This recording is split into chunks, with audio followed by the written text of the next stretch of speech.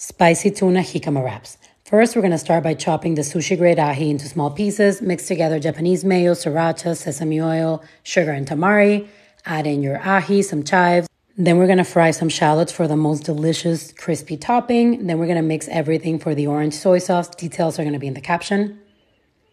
Then we're going to assemble the wraps by adding the spicy tuna to the jicama, top it with the shallots, then wrap them up, and that is it.